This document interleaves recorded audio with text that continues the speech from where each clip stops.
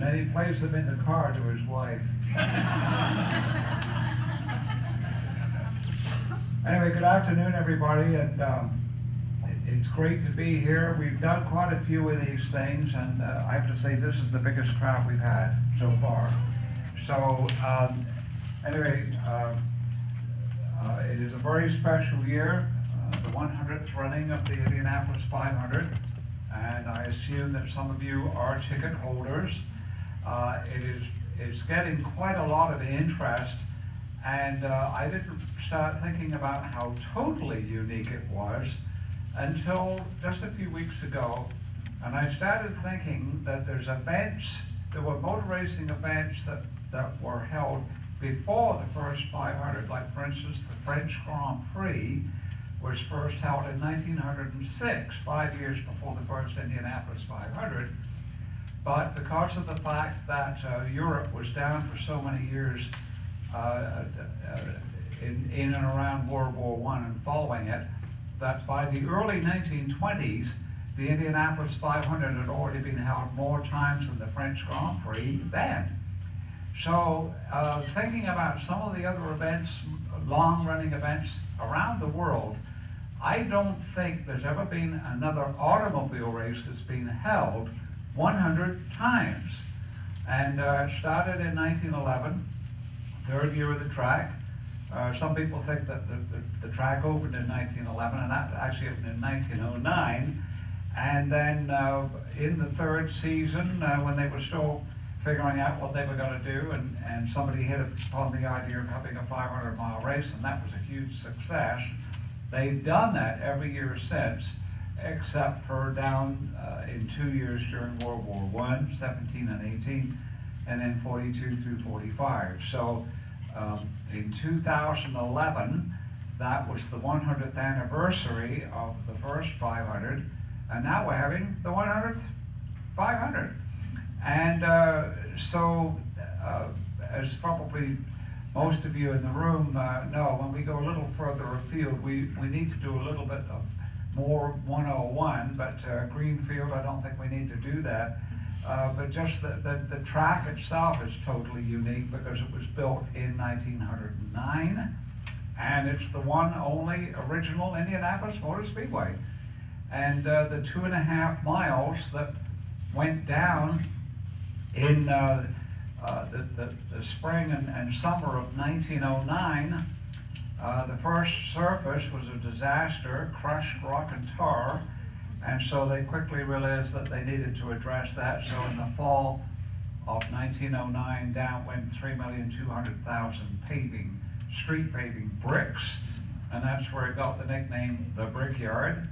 And so people have said, well, whatever happened to all those bricks? Well, most of the way around, they're still there today. There are bricks that have come into private collections, and the Culver block from Petersburg is the most common one, and that's when there was a couple of jobs that were done, and rather than go into all of that now, the main one being that whenever they put in a tunnel, there's now 6 tunnels that have gone in since the track opened. And every time they put a tunnel in, a chunk of racetrack comes out, and then when they replace it, they don't put the bricks back in. In fact, probably within the memory of some of you may be that when the main tunnel, the 4-lane that goes under the track between turns 1 and 2 off of 16th Street, that went in the summer of 1972-73, and it was a little weird to drive down 16th Street for a while because the racetrack stopped and started again. So anyway, when they put it back in, they did not put all of the resurfaces. But other than the fact that the track goes over a creek, or crick, as the locals call it, which you used to be able to see until it got covered over in 2008. Boo. The creek would it still goes underneath the main straightaway, under Georgetown Road, and then under the track just before the entrance to turn 1, and then it got rerouted, but it still goes across at an angle and then out underneath 16th Street. So, lengthy explanation there, but when you're taking the bus ride around today, I tell people if you get on the tour bus and do a lap of the track, it's exactly the same 2.5 miles that Ray Haroon and Barney Oldfield were driving, except that you're about 3 feet further above sea level than they were, because they kept piling all these surfaces on, except for the last two, which they graded off before they put the next one down. Anyway, I have a little fun with this, and so we've already discussed this. Well, where in England are you from? Well, I'm from the south of England, a town called Salisbury in Wiltshire, and it's just a few miles from Stonehenge, and it's a very historical cathedral town. Well, everywhere in England is a historical cathedral town, but anyway, Salisbury Cathedral was built in 1220, and that's the new cathedral to replace the one that was up on the top of the castle rings before that. And then also there's an area called in which the cathedral sits called the Close, and there's a wall, a high wall that goes around this sort of like separated neighborhood. And I actually went to school on the cathedral grounds, the equivalent of high school. I went to grammar school, and I didn't pay attention to what was going on. I wanted to go to Indianapolis. I didn't care about, that Handel, stayed as somebody's guest in the house and the Close and all this kind of stuff. So I did not know until I went back with my kids when they got out of junior high. I learned that the wall that makes the Close was from the original cathedral. They simply dismantled it and put up a new wall. And so then also there's a market that runs every Tuesday and Saturday by royal decree, and they used to have, they moved the livestock to another area, but they have fresh fruit and meat and various flea market type stuff that people sell every Tuesday and Saturday. And so I've had a lot of fun saying that whenever the Yanks came over with all their money for the summer holidays, and I said, well, this is cute. How long has this been going on? Oh, about 800 years. So anyway, the point is that for me, that makes the Indianapolis Speedway so unique. And when I moved to the area, I remember when Riverfront Stadium was new. And I think that had a life of about 20 years, and then they built another one and knocked the old one down or something. So anyway, the one and only original Indianapolis Speedway, and they keep adding to it. The Greenfield connection, I remember coming through here, you had to go, and I was just telling Mayor Harmless, when I was viewing the area, and I was working for the United States Auto Club, and whenever we went to Trenton or Langhorne or Points East, I remember that when I was first making those trips as a passenger, because I wasn't driving yet, you had to go 40 all the way to Richmond, stop and go, stop and go, stop and go.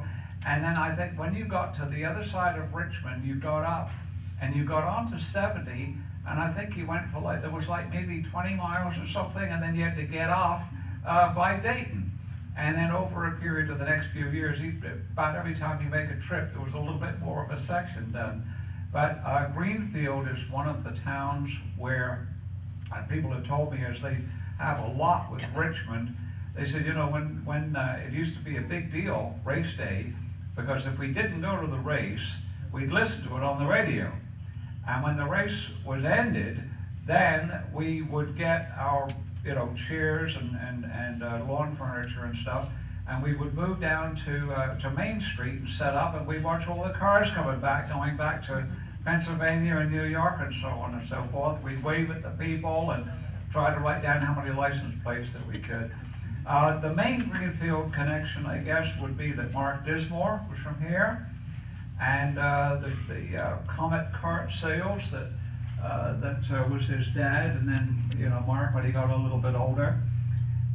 In 1996, in the Indianapolis 500, John Menard's team Mark Dismore and Tony Stewart were teammates, and that was by coincidence, but very nostalgic for the two of them, because Tony Stewart, when he was a little boy, he and his dad used to go to Dismore's to buy their go-karts when Tony was like, 11, 12, 13, 14 years old.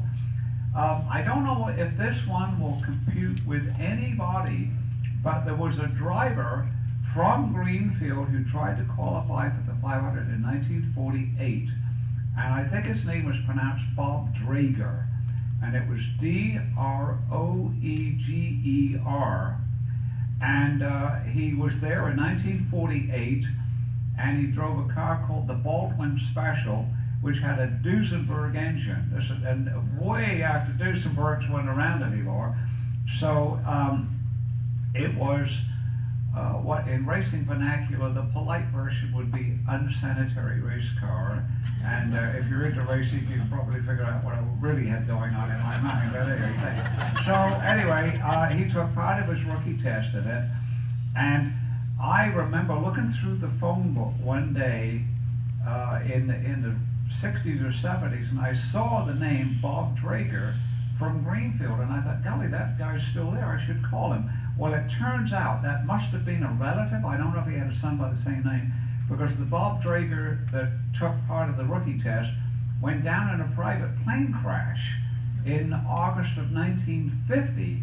So anyway, I'll just throw that one out. If anybody has any knowledge of him, that's my goal in life. I want to know what I didn't know. So anyway, the greater part of what we're going to do here, I think, is since you are from the area and you either already know or you don't care, I think we'll do a sort of an informal Q&A here for a little bit.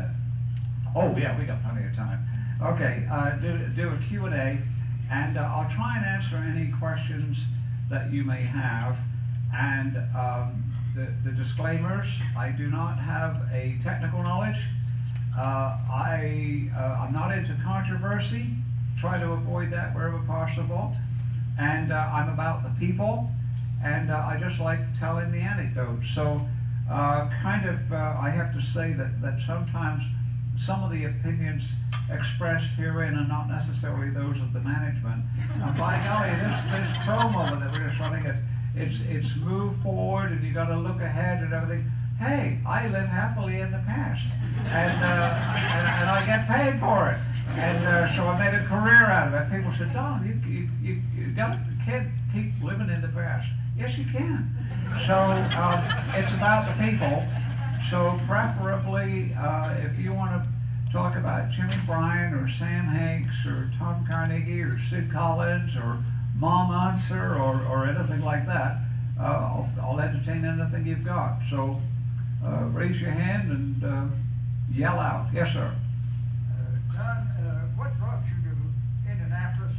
An airplane and a Greyhound bus. No, my interest in the race, which formed, I was being born and raised in England, where automobile racing, motor racing, is a very popular sport, and so I was always, it's very popular, and England's not very big, so growing up, you couldn't help but not know who the people were. Just like if you lived in Indianapolis, I mean, you'd hear the name Bill Vukovich, whether you cared about it or not, and nobody's and so on and so forth. So anyway, I knew who the main drivers were, and but it wasn't particularly, it didn't grab me until I was about 12 years old. And then I got very interested in it, and the history and stats, and I started memorizing stuff, and I was not a very good student, and but anything that interested me, I would devour it. And so I have learned in recent years, 2 or 3 times, people have come up after when I've done a talk, and we played Q&A a little bit, done some trivia. I've had several people tell me what you have is a selective, retentive, easy access memory. And I've been given credit having a photographic memory, which I do not have. I've talked to some people that have a photographic memory, and you soak it all up. And then you have to train yourself to not learn and try and shut out what isn't important. Well, I didn't have that, but in reading about the history of the 500, and quite early on, this made no sense at all, but there was no world championship for drivers until 1950. It was a Grand Prix thing. And so why it had never been done before, I don't know, but finally 1950 was the first world championship of drivers. And so Formula One was a new name at that time, but they were still trying to, making it up as they went along.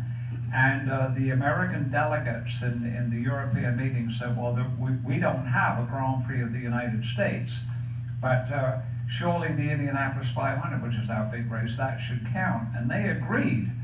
And it wasn't about specifications, it was about drivers earning points. And so each year, there would be these different bunch of names would appear in the column under Indianapolis. And so, I knew who Fangio was, and Sterling Moss, and Peter Collins, and Mike Hawthorne, but, who Sam Hanks, and Bob Swikert, and Mike Nazarek, So, anyway, that's how I first learned about it. And I mentioned it to my dad, and he knew what the Indianapolis 500 was, but a lot of people did not. And so there was something about those names, I suppose, that made me want to know more. And then at some point I was reading a magazine called Motorsport, and there was a review for the Indianapolis 500 yearbook, and I thought, golly, a whole book devoted to a year. So I got that, my parents got that for a present. And when I started flipping through the pages of that, it opened up a whole new world, and I thought, I gotta go. So that's sort of kind of a longer version than you wanted, but I just showed up and just magically started meeting all the people that I had read about, and as Mayor Harmless is probably sick and tired of hearing by now, probably the thing that surprised me the most when I finally made it in 1964 was how friendly the drivers were, and I was really amazed by that. So, everything that you hear about Hoosier hospitality, I got it tenfold, and I just thought all of the drivers that you would just get a fleeting glance of them, and that they would have handlers, and that you might see one off in the distance. I never expected that I would get to meet so many of them so freely, and that they would be such really nice people. And that has been a constant over the years, that virtually all of the racing drivers that I've ever met, whether they were NASCAR or even a lot of the Formula One guys, some have got an edge, but some of them were really nice people. And but the people driving in the Indianapolis 500, I thought they'd be really tough nuts and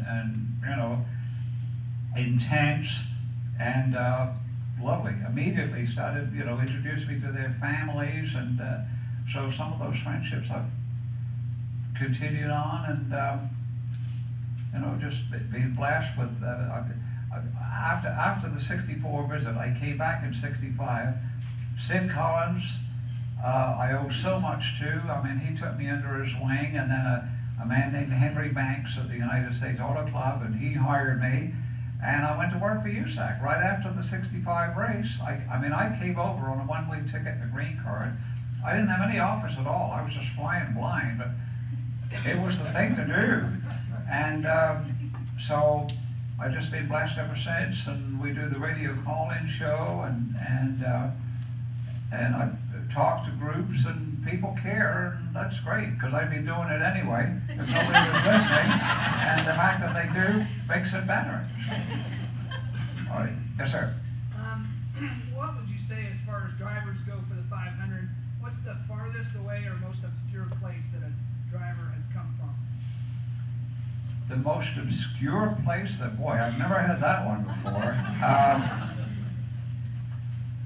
Well, golly, I mean, you know, Australia and New Zealand, if you're talking geographically, if you mean the oddest places, golly, that's a very good question. I'd have to think about that, because there's been some that have come from, you know, pretty far afield. I don't know how to answer that one, because, I mean, that would be right, wouldn't it? I mean, if you drill a hole, we come out in Australia, I think, don't we? So, but I'm just trying to think some of the, I mean, so many small countries have been represented. Probably in recent years, Mikhail Ilyushin from Russia, I suppose. Whoever thought there would be a Russian race driver? So I'd probably have to think about that. Terrible answer, sorry. No, I've never had that one before. Yes, sir. I just wonder if you could tell us about Ray Haroon. Oh, Ray Haroon? Like, you know, when you compare him, like Babe Ruth, everybody, you know. Yeah. And it's like Ray Haroon really didn't become famous till later. Or is that just my That is perception? correct, yeah. Yes, he suggests that Ray Haroon became famous later.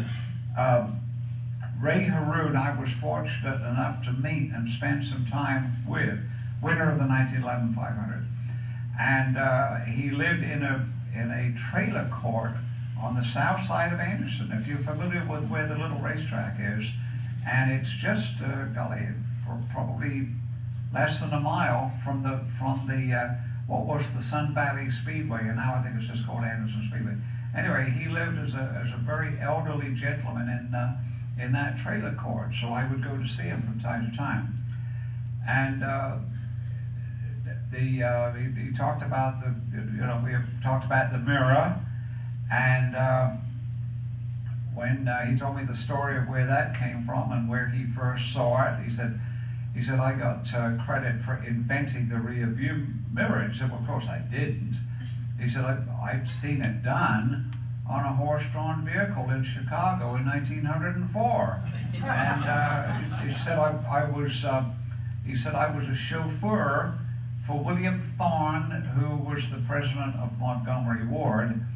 And he said when I got the job as his chauffeur, I didn't know how to drive. But he said it was just tiller steering, 1904.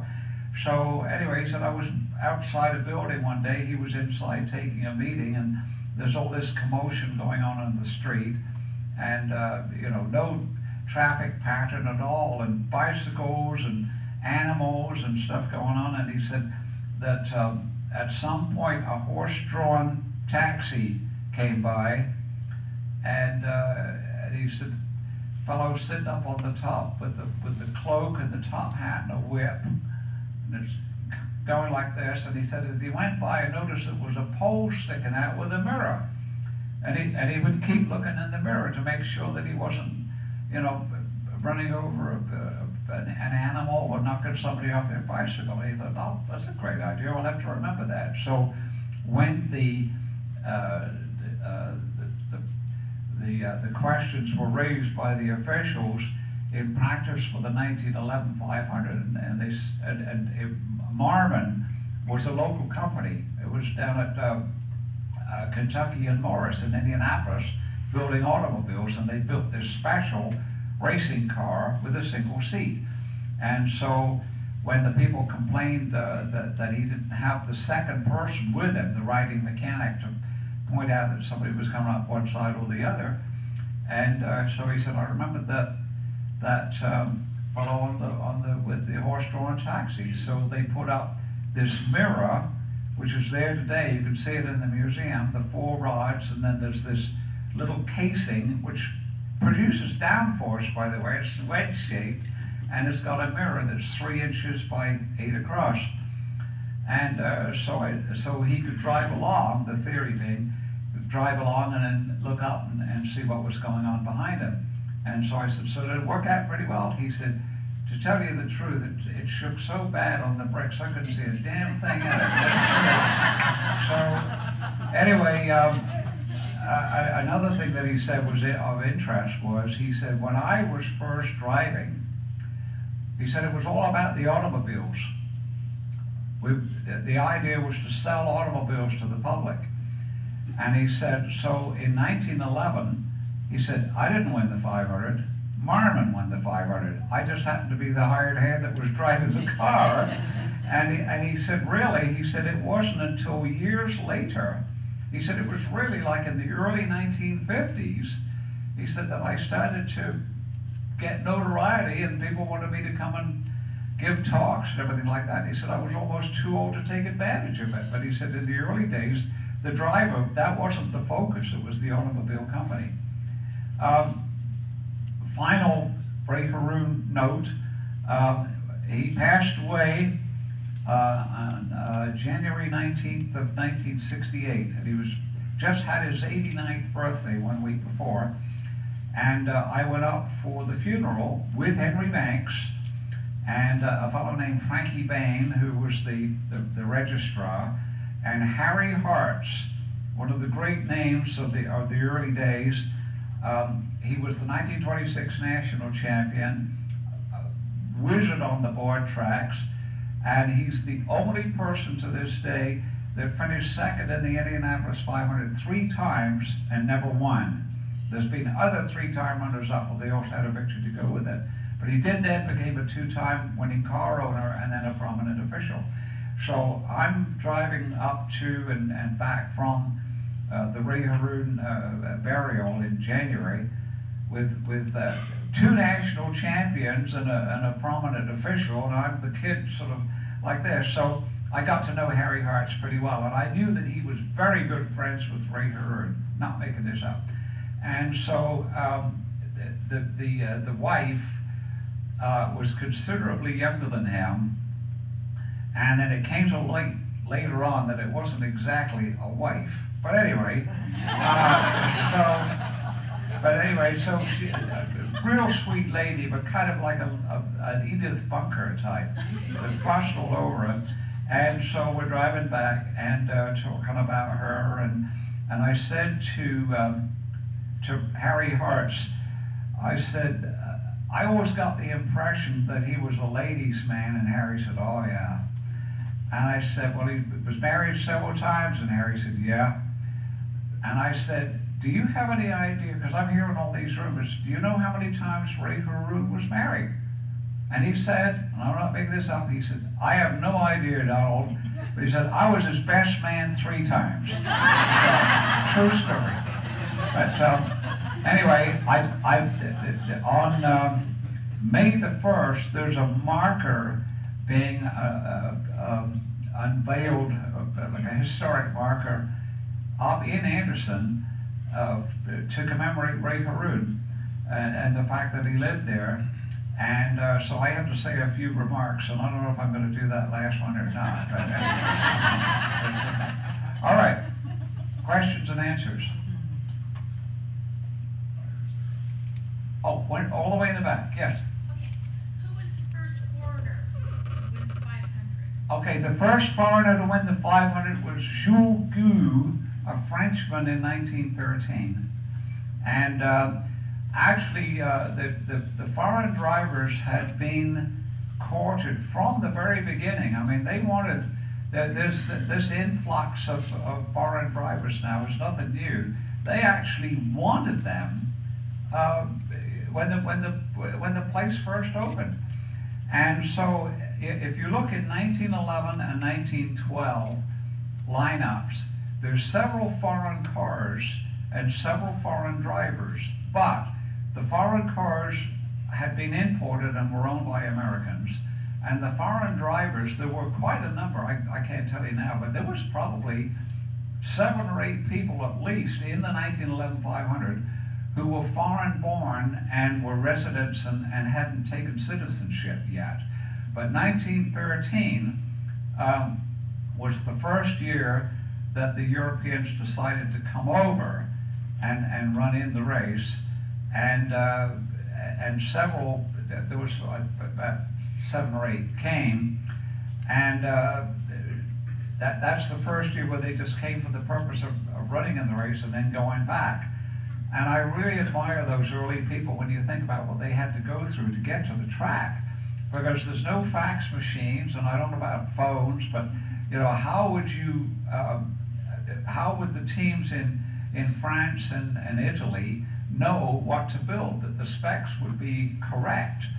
And but they had people that they could talk to over there that were like representatives.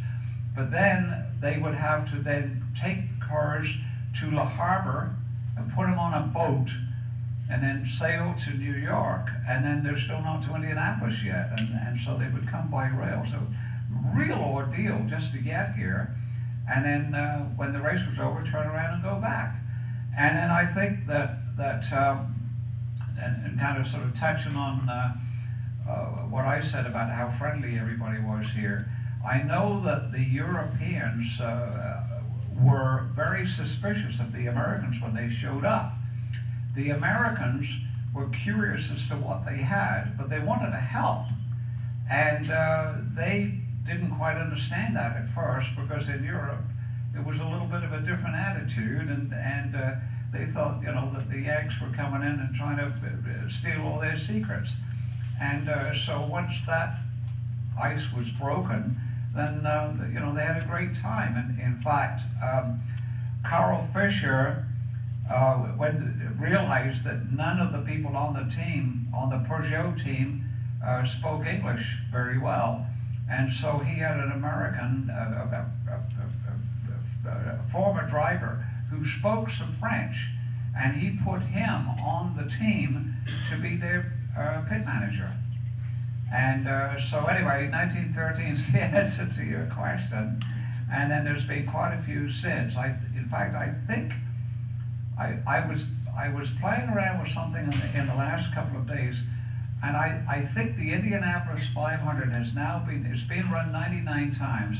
I think there's 28 of them have been won by somebody who was not born in the United States. So that's everywhere from, you know, visitors like Jim Clark and Graham Hill, to Mario Andretti, who was born in Italy and then came to the United States as a 15-year-old. And then, of course, recently we've had Dan Weldon and you know, Tony Kanaan and Castronevers and Dario Franchitti, who's a Scot. Is that amazing or not? When you hear the name Dario Franchitti and then you look at him, and then he starts talking, you think, whoa, that's not what I was expecting the accent to be. But it's amazing. These are Scottish as Scottish could be. All right, yes sir, all the way in the back. Out of all the drivers that have entered the race and have made the field of 33 the most times, which driver has not ever won the race but has made the field of 33? Okay, the greatest number of starts by a driver who never won is 22 by George Snyder. And then I'm not even sure who would yes. How many times did Lloyd Ruby enter? Lloyd Ruby was 18. And then Michael Andretti was creeping up there. In fact, Michael Andretti, I'd have to count on my fingers, I think he ended up with 19 starts. But yeah, Lloyd Ruby, what a great guy he was, and very highly regarded by the other drivers. I mean, in addition to being a fan favorite, when I've talked to drivers privately and it comes up about who they think is the best, and there's some surprises on some of their opinions, but nobody. Well, Johnny Boyd said that he thought that Lloyd Ruby adapted to the Indianapolis Speedway better than any driver that he ran against. But when the drivers are talking about the greats that they ran against, Parnelli Jones probably gets more first place votes than anybody. But Lloyd Ruby is usually mentioned, and he was highly regarded by the Europeans. Jackie Stewart was very high on Lloyd Ruby. Yes. Did A.J. Foyt ever help Lloyd at all with all his mishaps? It seemed like he always went out of the race. Did Foyt ever help Ruby? I don't think so. And yet, fellow Texans, but you know, Ruby never drove for him. So, I mean, they were friends, but no, I mean, was there a time when Ruby was having a problem like on the last day and then Foyt came to his aid? No, that never happened, because normally Ruby would have qualified on the first or second day, and there's other people that Foyt has helped out that were not on his team. But no, not Ruby.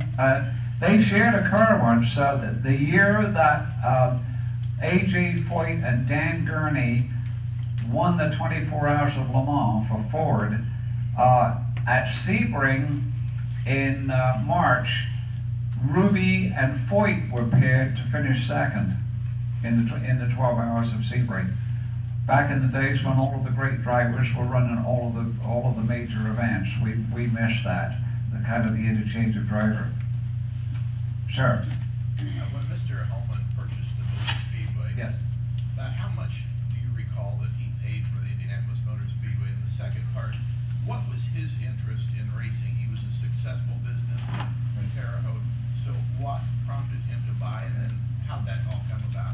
All right, the question was about Tony Holman. How much did he pay for the Indianapolis Speedway, and then basically why did he buy it? It was brought to his attention that it was for sale by Wilbur Shaw. And it was in its second ownership under the stewardship of Eddie Rickenbacker, who was a driver in the 500 before he ever knew how to fly a plane, and went off and became the World War I flying ace. And cut a few details out and just say Rickenbacker was the owner of Title from 27 to 45. And the place shut down during World War II because the government put a ban on all, using up fuel and tires and so on and so forth. So there was no racing. And Firestone was developing a synthetic rubber tire that they were going to introduce to on passenger cars after the war. And Wilbur Shaw, who was by that time the most iconic Indianapolis 500 driver, he won 3 times and had been runner-up 3 times, and also had at least 2 others get away from him. And now he was working in Akron for Firestone Aircraft Division. And Firestone asked him to do the test. So he came down and saw the track was just in dreadful condition. It was like a jungle because nothing had happened for 4 years, and the golf course was still operating, but the rest of it had been allowed to just grow and grow and grow. So Wilbur Shaw was quite wealthy by that time, and his original intent was that he would try to purchase the track and have partners, but he would be the principal owner. And in fact, I think he thought that if he could get, you mathematicians here will be able to see if my math is correct. I think if he could get 20 people to put up $25,000 apiece, that would be $500,000, I think. And that he felt that he could put the balance in because about $750,000 was the asking price. Excuse me. So the partnership thing didn't work out, and so back to square one. And then one day he was talking with a fellow named Homer Cochran, who was a real estate broker and a friend of Wilbur's for years because he tried to drive dirt track when he was a young guy. So he'd run against Wilbur Shaw before Shaw ever drove in the 500, and then realized at some point, I guess I'm not going to be a race driver, and so then he went into business, but they kept in contact. So when Wilbur was telling him about the latest trials and tribulations, then Homer Cochran said, "There's a fellow over in Terre Haute I think you would be interested in meeting. His name is Tony Holman." So he owns Clapper Baking Powder and Holman and Company. So they went over there, and delighted to find that Tony Holman was a big race fan, and that he had, on the business thing, well, I concerned that we've gone past 1 o'clock here and I'm still talking, but I'm seeing a lot of transfixed expressions, and I love that. So you're inspiring me to want to tell you more, and I'm trying to think. I got to cut some of the details out here, but so anyway, Tony Holman had certainly knew who Wilbur Shaw was, and his father had taken him to the race when he was 13. He went to the 1914 race when he was 13. And I think, it seems to me that there was a whole group had gone, and they were all older men, and he was sort of like the young kid that went, but it was like a rite of passage. And evidently it was very important to him because he would always talk about the halfway house, which was some place, I don't know if that was Brazil or somewhere, but there was a joint that they had stayed. And even in the final years of his life that the freeway was in, whenever they would come back to from Terre Haute and do business at the track, when they went to go home, somebody told me he would almost always say, let's take the old National Road back. He liked to go back 40 and then see all these joints, because evidently there was this very special memory of having gone to the track when he was a kid. So anyway, there was a bunch of negotiations, and I'll tell you, this is being recorded, and that makes me a little bit, in fact, it's being videotaped as well. And I made some derogatory comments when we were doing one over in Frankfurt the other day, which hopefully will end up on the cutting floor. Otherwise, I may be coming to the Greenfield Chamber of Commerce looking for a job. Anyway, so it has never been publicly announced how the sale was made, and I'm sure that Ice Miller have it in the boxes and everything like that. So someday we can find out. But anyway, my favorite story about how the money was raised, and there's several different ones. Joe Cloutier was the money man. He was the bean counter for Tony Holman. They were both about the same age, and in fact, Joe Cloutier became the president of the track after Tony Holman had passed away. Well, anyway, he was a really cagey guy. In fact, one of the reasons that Homer Cochran knew about Cloutier and Holman was, he said, what they've been doing is they will take a business that's fallen on hard times, but has potential, and so they purchase it and then build it back up and then sell it. So anyway, the story is, and I say this guardedly because it's just one of the versions I was told, that Joe Cloutier was sitting in all these meetings with Rickenbacker's representatives, and that they've still established the price at $750,000. So supposedly he excused himself and went and made a phone call, and he called a guy named Joe Jacobs, who had a company called Sports Services, and he said, if we were to purchase the Indianapolis Motor Speedway, would you be interested in an exclusive on concessions? And so Joe Jacobs said, yeah, what are you proposing? So Cloutier apparently said, how about $50,000 for 15 years? And Joe Jacobs said, I'll take it. And if you figure that out, he went back with the track paid for with one phone call. I don't know if that's one of those stories. I don't know if that's true or not, but I hate one day to find out that it's not true. But anyway, so Tony was, and another thing about him was, apparently he had great vision into the future. Somebody told me Howard Hughes was like that. I knew a guy that worked for Howard Hughes, and he said he had the ability to just see through everything and look into the future. And so when Tony Holman came over to look at the track, and it was just in terrible condition, he could see through that and think that maybe it could work, and none of his friends thought so. And then in 6 months they turned it around and got the place running. A couple of notes on Tony Holman, because I was playing around with some stuff the other day, and points that probably people didn't really know about him. He was an amazing man, very shy,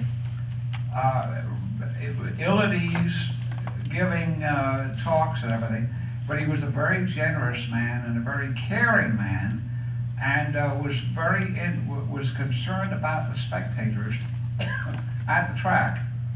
And many of the things, some of the things that are in place today, like for instance, they used to fire the cars up in the garage area and drive them out on the track for practice, like NASCAR does today. And in 1957, Tony Holman made a change so that the cars would have to be pushed out to and from or towed with the track or whatever through Gasoline Alley so that the fans could stand there and see the cars up close. And he was quite the businessman in a very modest and way, and he was an athlete. He went to Yale, and before he went to Yale, in 1919, the Amateur Athletic Association of the United States voted him as the best high school pole vaulter in the country. And then in 1923, Yale went undefeated in its football season, 8-0, and Tony Holman was on the squad, and he took part in several track and field meets. One was at Wembley Stadium in England, and he won the hurdles event. Prior to all of that, and this one, I have some time trying to get around this one. When he was 17 years old, he went to France during World War I and drove an ambulance for the Red Cross in the closing stages of World War I, and he was 17. Anyway, I bet you're sorry you asked that question. I'll tell you what, thank you. Almost the entire group is still here, and you think, how do we get out of this place? I love doing stories, and I love audiences like this. I used to go around and give a lot of talks. I've spoken in Greenfield many times, but years ago for all these little service organizations and everything. We probably should. Oh, we got to do the pitch, right? Oh, sure. We got to do the pitch. When we're done here, which will be very shortly, we're not in a hurry to leave, and I'd be happy to carry on a more informal basis. But yeah, almost forgot. Is there anybody here who has been a yellow shirt ever? None. Just, okay, I'm surprised. I thought there might be some. All right, would any of you consider being a yellow shirt, and this is perfectly serious, because they're expecting a much larger crowd this year, they need people, and they have a lot of renewals, so they've got the same group, pretty much every year, but they need more. And so if you would have any interest in being a yellow shirt, some of them have had a bad rap, and I think that's unfair. They're really good people that are just sort of trying to make sure that the guests have a good time and that everybody gets to where they need to be. They're very, very helpful. They're all enthusiastic, and some people have been doing it for years. So if you would want to do that, or you know anybody that would, we've had husbands and wives do it. We did this one function, golly, I forget where we were. Where was it? Plymouth. Was it Plymouth? We were up in Plymouth, and when the thing was over, the waitress was busting the tables, and she came over and she said, I think my parents would like to do that. Could I have one of those applications, please? Anyway, Mayor Harmless has the applications. It's not for the whole month. You could just tell them the days that you were available. It pays $8 an hour. And then also, we can't guarantee that you get pits or garage area. You might get infield or turn 4 or something, but it's a lot of fun, and you can just have access and be involved somehow. So seriously, if you have any thought that you might want to do that, or you have a friend or relative that might want to do it, Mayor Harmless has the applications. At that point, we probably should, since we ran over a couple of minutes, It's never happened before, right? Never happened.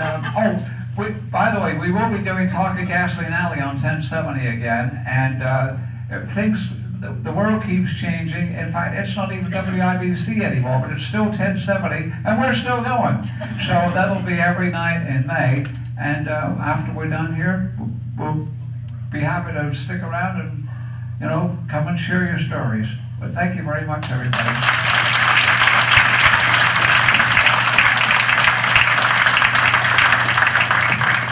Well, as a lifelong fan of the Indy 500, I'm sure I could stay all day, but I know others need to get back to work. So another round of applause for Donald Davidson, please.